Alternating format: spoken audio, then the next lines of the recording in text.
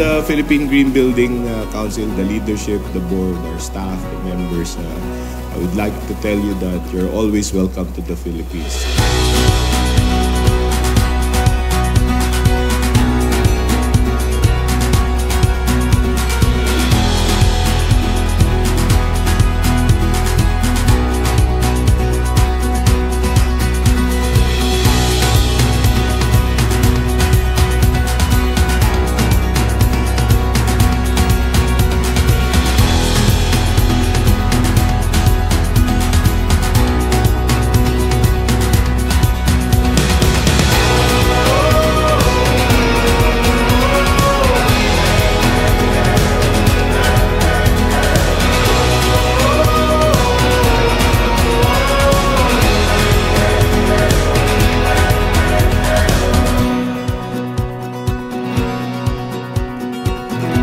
The Green Building Ordinance of Mandaue was signed into law. The city became one of the first LGUs in the country to come up with a Green Building Ordinance. It is the first LGU to adopt BERDE rating system in full.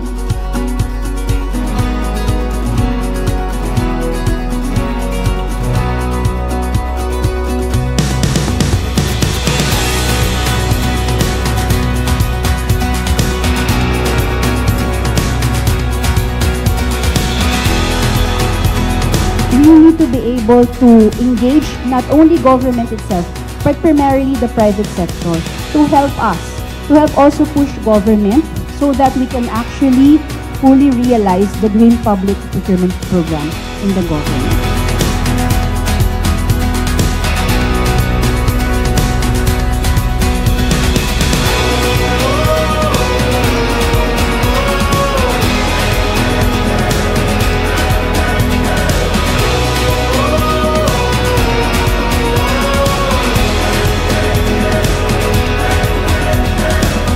We in the Climate Change Commission are always thankful to the Philippine Green Building Council for its relentless efforts in raising awareness on green building. For all of us to really work together to make our communities more sustainable, and also for our children to enjoy the environment that we are fortunate to have.